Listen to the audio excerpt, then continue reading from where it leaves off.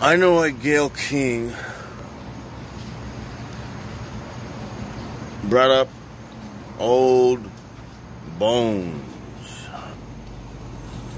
skeletons in the closet. Why did Gayle King bring up Kobe Bryant's rape charges?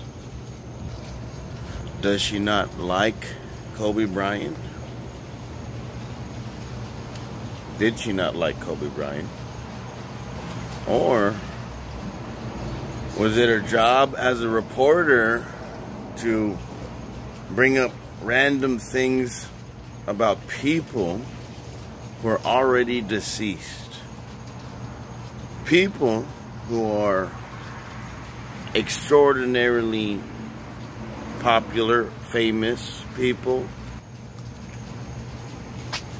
Was it to get a certain race of people upset?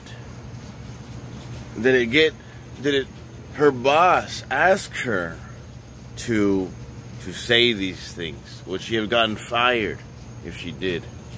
If she did get fired, doesn't she have enough money to retire? Does she know?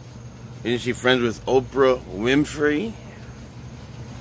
Let me know what you think in the comments below.